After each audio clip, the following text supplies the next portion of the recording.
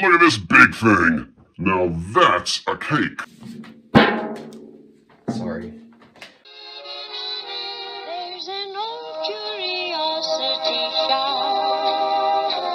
Every once in a while I go by there for the fond recollections that lie there in that old curiosity shop.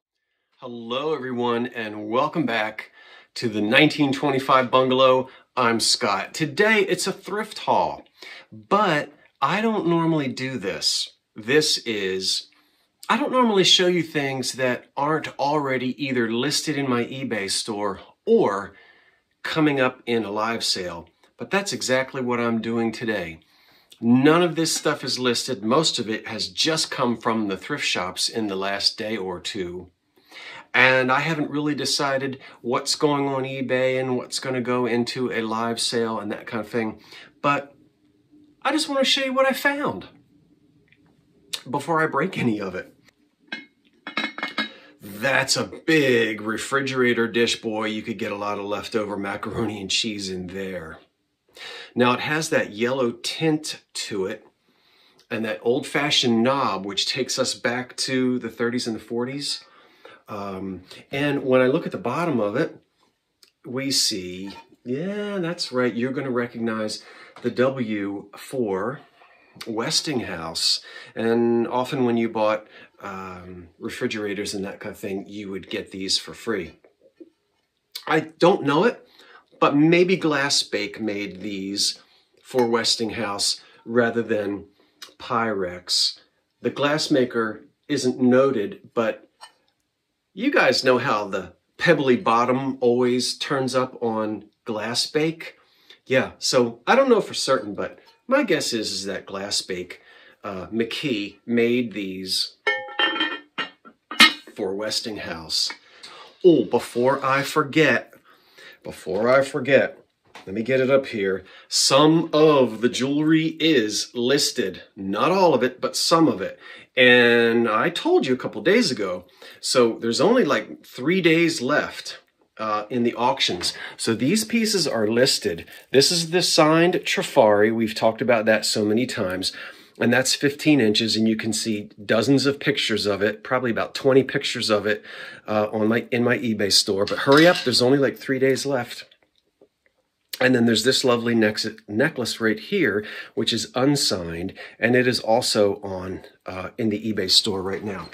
This, easy, can't argue, it's marked Trifari with a crown on it.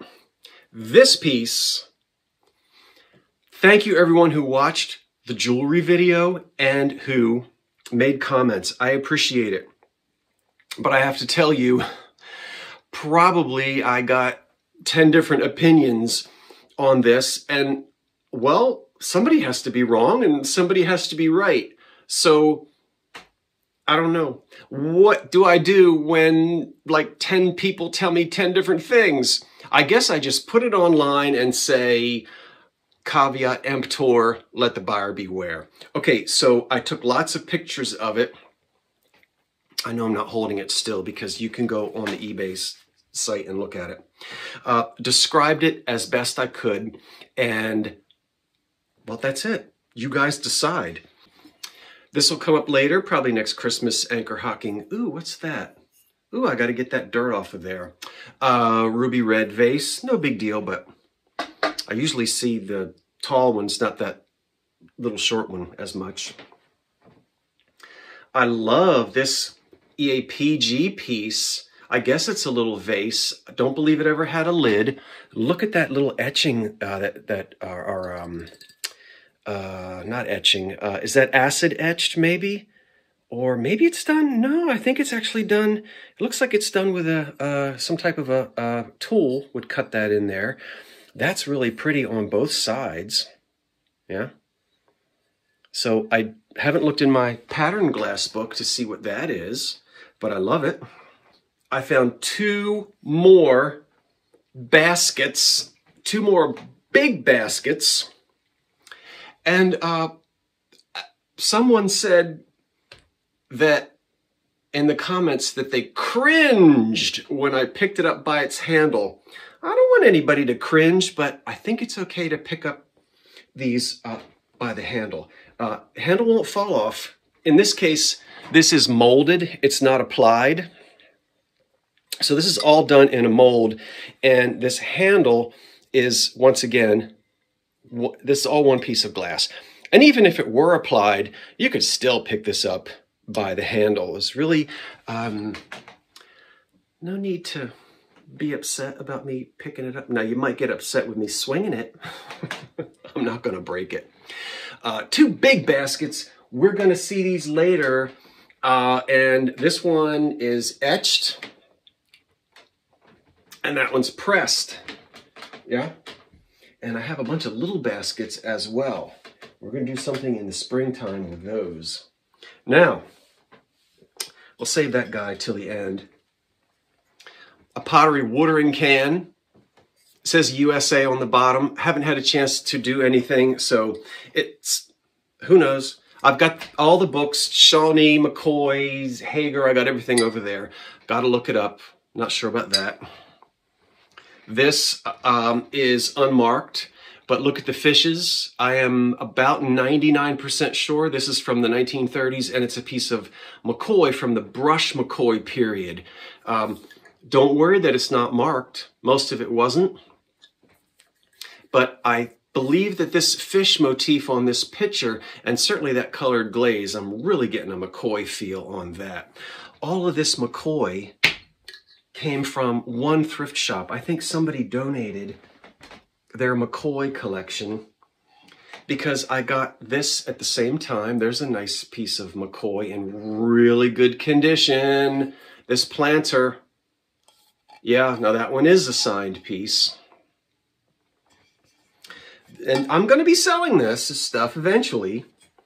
Another piece of McCoy, a teapot. That form shows up, I think, in the late 30s or early 40s, probably late 30s. And they did several different glazes on it. I like this side. That side has got flowers on it. That's pretty for springtime. I kind of like it that way better. But it's a signed McCoy teapot in excellent condition. A piece of Hull, H-U-L-L. We all recognize Hull, I think, from the 40s. And Hull is always very well marked. There's no damage on this. Jeeves and Wooster, look out. A silent butler or crumb catcher in chrome. Very, very jazz age. Yeah, so scrape your crumbs up. And this one is marked Farber Brothers, Farberware. So this was made in Brooklyn with hammered, it's hammered. Now Vinny gave me one made of aluminum. I'm keeping that one. This one I'm going to sell. I have a whole set. I'm going to have to do a Nifty 50s show. I have the entire snack set, 6 of these. Random Thread, Pink Spaghetti, Hazel Atlas 1950s. Wow. So you snack set. Okay, so we have the tumbler. I'll put that down for a minute. You've got the plates with the indentation here, right? So you may either, if you're serving dessert, you have your coffee cup that sits there, and everybody sits in the living room and gossips while they're eating their coconut cream pie and having coffee. Or maybe you're having a little luncheon, and so you're serving iced tea, and so you would then give everyone a tumbler instead. But isn't it wonderful? I've got 6 of them, almost sparkling new, no chips or cracks on any of this. Wow, a set of 6. Now snack sets, that's sometimes a tough sell, but so 50s, just such of the period, somebody is going to love these, and I know they will. There's 3 of them. Oh, and there's 3 of them. Let me put these down. What are they? Well, these are glass bake, so made by McKee. Easy because they're marked glass bake. But even if they weren't, these are the little princess, and I think I'll put an advertisement right there. Well, at least you can see the sticker, yeah? So you can see there, that's what would have come on these. And these can serve two purposes. They can be little individual bundt cakes, but they're also Jell-O molds. Yeah, believe it or not, glass Jell-O molds. Yeah. So 6 of these little dudes. I like them a lot. That's a cereal bowl. An 8-inch, it's a cereal bowl for me. Anyway, do you guys recognize what you do? Melmac Boontonware, that's right. This is dinnerware, and it's Boonton Molding Company of Boonton, New Jersey. And people really like the confetti sort of, I think they call it confetti or speckled colors or, yeah, just got that one bowl and it's embossed, marked under there. It's kind of hard to see. That might be, I don't know what I'm going to do with that. I guess I told you I was going to sell it.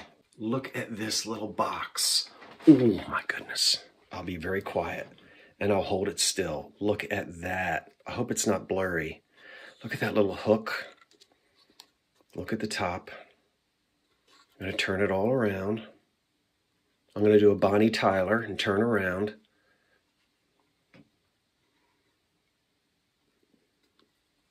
You get that reference to the 80s? Boy, that's a early 20th century sticker there. That's probably right around 1900 or so. I'll let you read it. But there's a better surprise when we open up the lid on this little wooden box. When we open up the lid, wonderful. We get the whole factory. Now, once again, I have not even gone on the internet to look anything up. But how about that? And there's the little box. Somebody is going to just do backflips over that. I know it. So, I had to buy that. Can you have enough green mixing bowls from the 30s? No, you can't. You gotta buy them every time. Now, normally I see the Jeanette in pink or green with the sunflower. This swirl pattern, I don't see as much, but there it is, 3-footed green cake stand. Wonderful. Look at this big thing. Now that's a cake. Look, it's 2 inches larger in diameter with a big old snowflake on it. I think I might have had this one before. That's 10 inches. So this one is, I think, 13. That's a big cake. And again, we're back in the Depression era. A beautiful center bowl in amber. And it's also got an etching around it. See, we'll put this away for until the autumn season. A nice big one, you know, up on a with a base there. Nice big one, center bowl. Love me some fruit cake. That's a neat tin. Now that's going to go back at least to the 50s. I'm actually getting a 40s vibe on it. Just a hunch. When fruitcake came in these tins, wonderful cobalt blue color. And I don't know what CB Capital is. Haven't had a chance. I guess maybe it's a baking company. But look there, we've got raisins and lemon, orange cherry, nuts, pineapple. I don't know what that thing is. Is that a cantaloupe back there? Ooh. You don't put cantaloupe in fruit cake. Well, I don't know, maybe you do.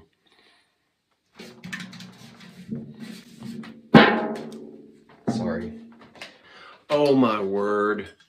Can you believe I paid $24.99 at a Goodwill for this massive Bohemian glass vase. This is cut, not cut to clear, but cut to emerald. We're going to take a closer look at it.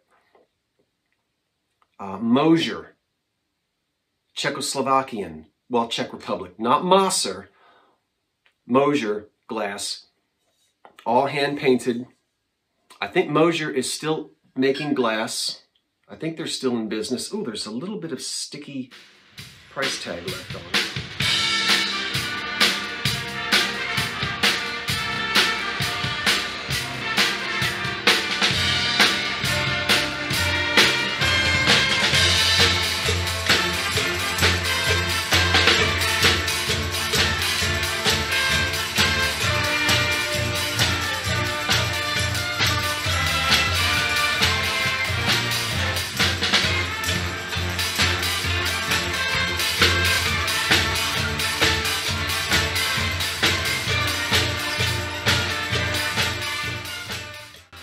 So it's green glass, right? Cased and then cut away so the green comes through. And all of these are hand painted on here. These flowers. It's not a decal. See? No marking, but no doubt. Now, made in the Czech Republic now, Czechoslovakia, what, 1918? And prior to that, you know, Bohemia. So you'll see it called all different things. No damage on it. It's just beautiful. I paid $24.99. Now, the funny thing is, and I said this last night when I was doing my live, part of the danger of just going online and looking for things is that there's one of these right now on, I forget, Etsy, eBay, somewhere, and they're asking $3,000 for it, $2,900 and blah, blah, blah, blah, blah. Is this a $3,000 piece of glass? No. So anybody can ask any price they want, and if they get $3,000, then good for them. What am I going to do with it? I'm probably going to sell it, but it's not a $3,000 piece of glass. So when you find that, and this happens a lot, people will say, you know, friends and family members and others who know that I do this, oh, you know, I've got thus and such at home, and did you see what it's going for on eBay? And I always say it's not going anywhere, it's sitting there. Remember, talking price and walking price. So just because there's one of these listed on eBay for close to $3,000, anyway, I think a lot of you, probably know that, but sometimes you'll go into a store and they will have a printout, right? I've seen this. Have you seen this where like they see this on the internet and they print it out? Look, on eBay, it says $3,000.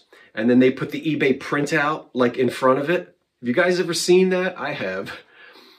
And, oh, if they're asking $3,000 on eBay, then I'm going to ask $3,000 for mine. And say, that's kind of not really how it works. But it's just beautiful. And wow, should I go out there and put it on that mahogany plant stand?